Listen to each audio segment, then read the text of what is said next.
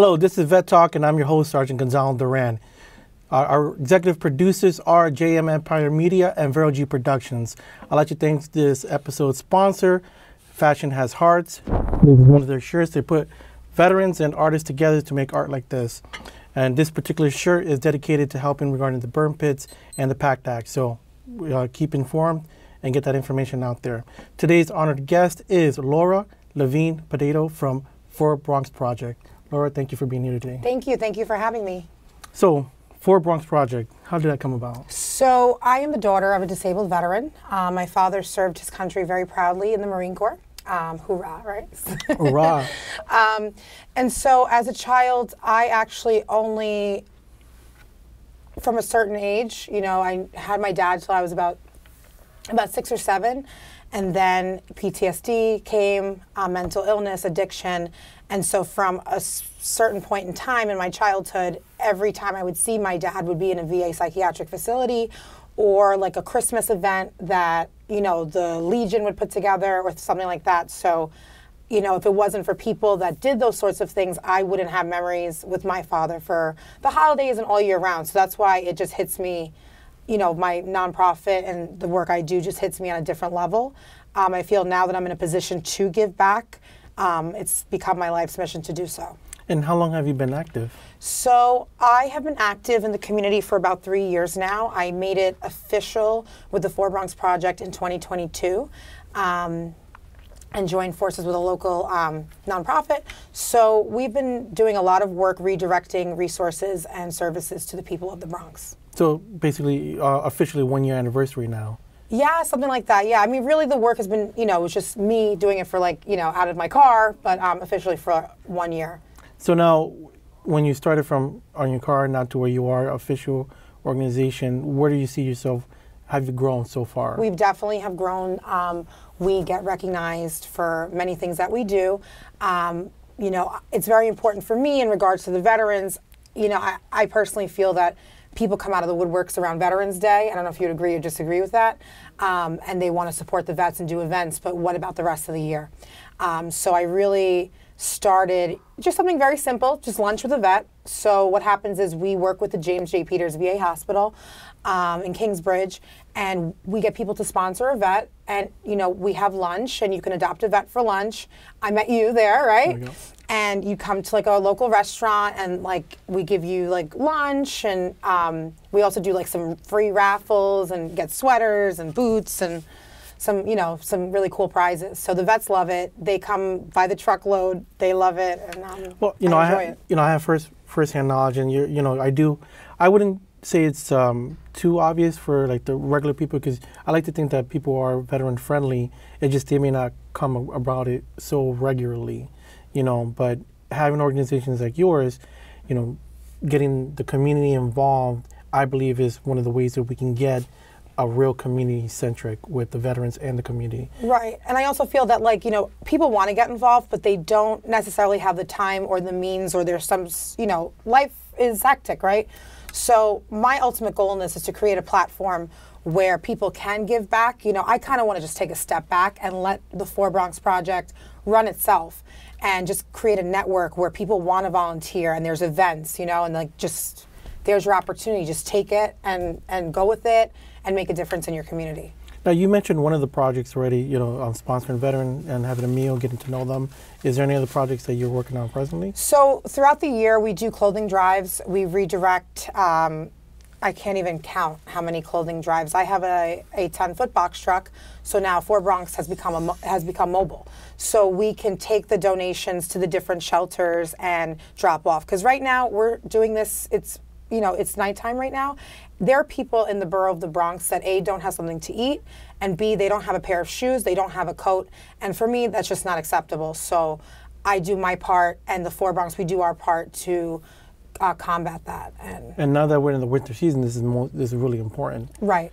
Now, what about some future aspects that you guys are looking into doing? So, I want to say, because how do we put everything into one little thing? But we do countless drives. We do the veterans lunches. We do We do Riverdale Pride. I'm one of the founders of that. Very much into inclusion and creating a community where everyone feels welcome.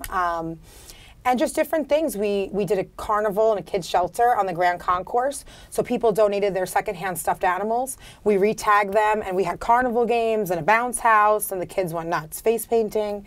So it's just giving Bronx people and children, you know, some sort of fun and like necessities. Yes, we all need, you know, the coats, the shoes, the hats. That's basic human rights. But also like provide, you know, residents of the shelters with these experiences that they can share with their kids, you know. Christmas is coming up. We're actively doing a toy drive. We have pledged to sponsor 400 Bronx kids. We're well on our way to that goal. So it's really exciting. It really, really is exciting. 2024, I do want to do a workshop for vets out of my office space where we just let them know the resources that are available to them because maybe they don't know, so. Well, any way that we can help, I'll be happy to do that. Thank you. Any way we can. And for the viewers out there, so just to be clear, you don't just work on the veterans dynamic, you also work for the community. The entire community. For example, a friend of mine, the name of the company is Cleaning Wand. She was doing a job in Mount Vernon. A shoe company was going out of business, and she was going to do a disposal job, you know, get paid a lot of money for it. But she said, no, let me be a community advocate. And she called me, and we redirected over 800 pairs of women's formal shoes to young women in the Bronx so that they would have a pair of shoes to go to prom. So it's just people being community advocates, because I can't do this myself. It's getting that call and redirecting. So now, for the people that want to get involved in what you're doing, the work, and maybe reach out for donations or resources, how would they go about reaching out to you? So you can find our webpage. It's 505bx.org/4Bronx Project. You can see everything there. The donation link is there. My Instagram is @4Bronx Project. And you can email me, laura4bronx@gmail.com. Now, you also have different hats that you wear, not only as the CEO, or founder of director of 4Bronx Project, but you also have your own podcast. I do have my own podcast. So we do the podcast every week in my office space.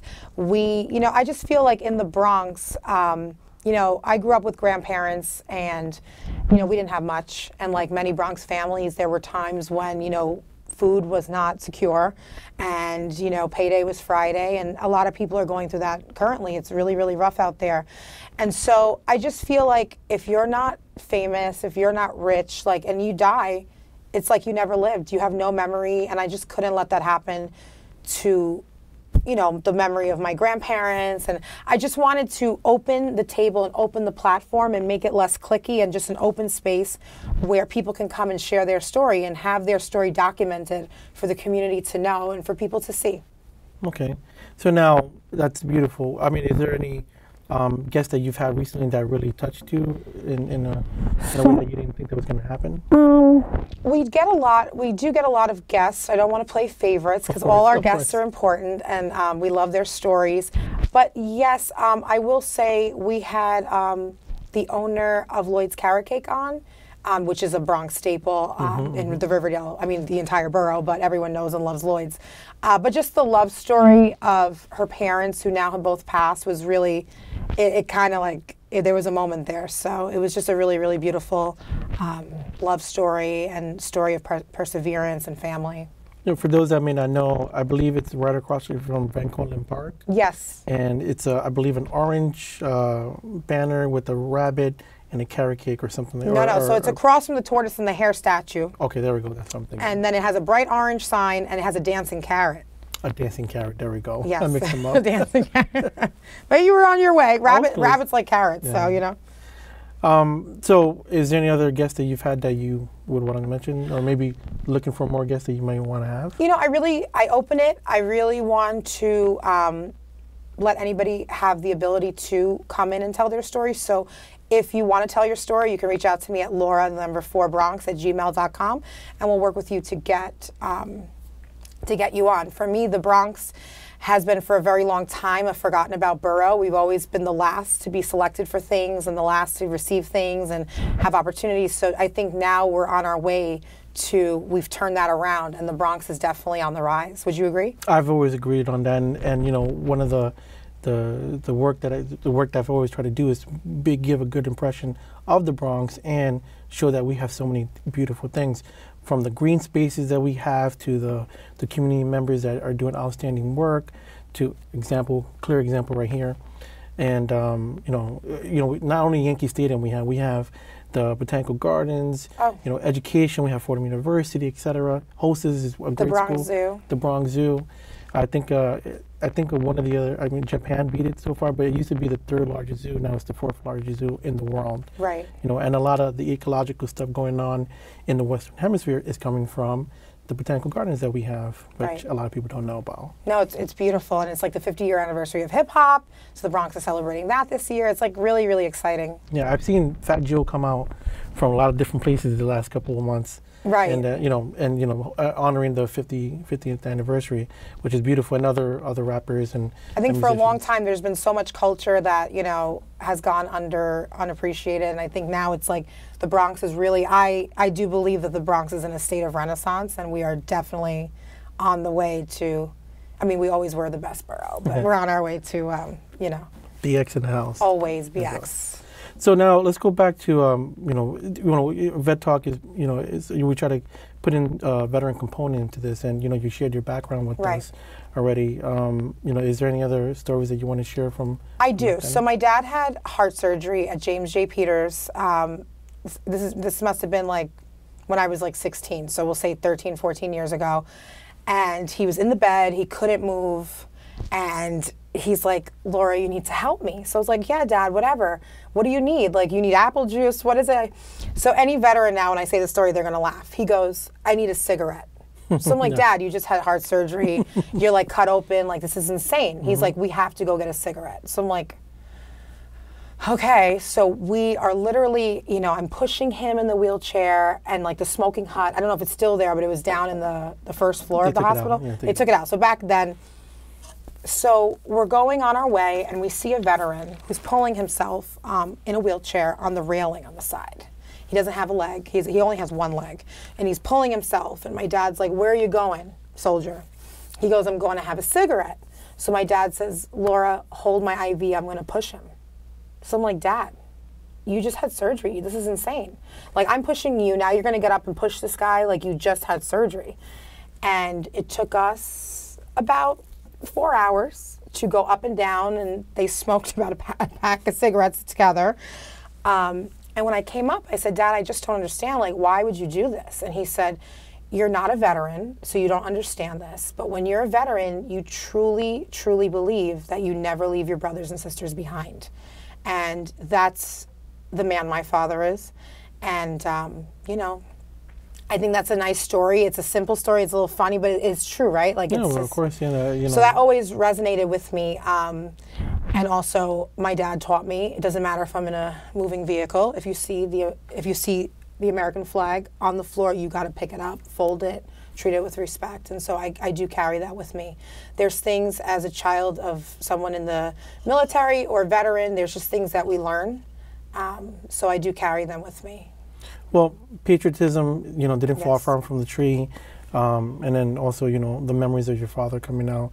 Do you see there as a stigma that there's still... I do. I think it's getting better now because I know my dad, he was homeless for a little while when I was a kid, mental illness, addiction. And as a kid, in the 90s, this wasn't spoken about, like mental illness, PTSD. We weren't as open as we are now. And so I wish that there were services available to him back then at this capacity, that maybe it would have been a different outcome. But he's doing very well now. He lives in Massachusetts, and he finds that he's very happy up there. The stigma that's there, we're very fortunate that in the time that we're in right now, there's so many organizations. There's been funding for many years for a lot of things that's going on. But at the same time, we got to think about, there's the projects, but how do we get the people to that? How do we get the people to want to go to do that? Because they don't know what's going to happen to them. Like for example, if you're at NYPD or in the military right now, and you say you have PTSD, that could be cause for you to be removed or, discharged medically from the military. Or individuals that, the PACT Act was only recently approved to get individuals from Camp Lejeune that may have been contaminated from there, or the burn pits. A lot of those veterans didn't receive the services that they needed back then, or may have not known about it, or may have felt uncomfortable going for it. Right. And now, we're in a position, right here, your podcast and the work that you're doing is to get that information out there. Right. My dad was in Camp Lejeune. I would love to have somebody on the podcast that can maybe inform us more of it, because I'm not really, that aware of it, to be honest with you, so I don't really feel that I can comment on that. But I do think that we really need to take care of our veterans better. I think collectively we need to take care of them. So that's and with a lot of things that's going on, the current situations nationally, the incidents going on, let's say with the Hamas and the Israel things going on, it's a triggering point for a lot of people, a lot of veterans. Some want to go defend their country. Some may be looking at it as an issue that be coming up. The war in Iraq and Afghanistan is not that far away. 9/11 was, only a decade ago. For us as, service providers working with the VAs, trying to get them, if you break that from the larger aspect, and now we're sitting here talking about the work that we're doing with them, sitting down with the veteran, eating a meal, conversing, telling them we know and we care about what you've done, brings, I know for myself, going to one of your events has brought joy to me. Seeing veterans coming together. Most of the time when you have a group of veterans, we're going to tell the war stories, we're going to talk about stuff like that. But at the same time, we're going to say, look, this community just came together to make us happy, give us a moment. That's really where that's the extent of what I do. I just want to make the veterans happy in my community. And they, I know they really come for the free raffles. We give scratch-offs. I want a hat that day, I think. You want a hat. That's why they come. I actually had them over for lunch, and I didn't have a raffle, and I almost, they were not happy. So the VA hospital is actually going to open a community room for us to actually go in the hospital. Because the last lunch I did, it was actually, we got to go in there, we have to do it. And I feel that, sometimes it's hard to find locations that are handicap accessible, wheelchair accessible. So I really want to work better with that and make it a more inclusive event that folks can come in the VA in the wheelchairs and things like that and enjoy a fun afternoon with us. Well, for us in the company Devil Dog, our main office is on the second floor, and we don't have wheelchair accessibility. And this year we opened a community center on the first floor. It's a lot smaller than the main office, but we can fit around 15 to 25 people. That's amazing. If you ever need that, you're more than welcome to use it. Have you ever gotten run over by an electric wheelchair? Because I have. Not run over, but my foot. Close, but no cigar like that. Yeah, they speed. They speed in those electric wheelchairs. Well, now we already talked for the 4Bronx project, your podcast. Is there any other hats that you're in that you want to speak about? I think I'm just going to focus on 2024, just keep doing what we're doing and keep redirecting resources and services to the people of the Bronx. I'm going to become a little bit more, invite more people in to speak to people and really get them, personal finance, financial literacy, things like that. And just celebrate our small businesses and do small business spotlights like we've been doing for the last year and a half or so. So that's my... Small businesses are super important, especially a lot of veterans that try to do entrepreneurship. Right. Everything from vending to starting their own business. We like to think that, let's say for what we do with the Bronx Veteran Chamber of Commerce, try to give veterans the opportunities to do some grant writing opportunities, a resource sponsorship, fiscal sponsorship, give them a legs up. But the problem is, how do you get them to be more vocal, the audience, getting advertisement, for the general population. I like to think Vet Talk is one way venue of that happening. Yeah, no, I definitely think going actually to the facility, it will make it a lot easier. Would you agree? Yes. So now that after, COVID, they've lifted the restrictions a little bit. Mm-hmm. So now that we're able to go in, I would love to go in with different resources and different companies to come in and speak to them and get them excited for either going back into the workforce or dealing with the PTSD and things that come like that, therapists, things like that, definitely for the vets this year. Yeah, and a lot of veterans may not feel too enthusiastic about the VA hospital, and they have their own prejudice against it. But there's other facilities like the vet center, which is away from the the more hospital or the administration part and more separate. That's another venue that you can think about. And then there's other larger nonprofits that like to open their doors to facilitate and working with them.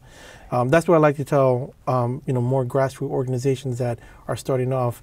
A lot of the work that individuals in the small grassroots are doing is hands-on groundwork, and the larger organizations can be a venue to help them increase not only synergy-wise. Right. Like the what I always try to preach, the American Legion, the VFWs.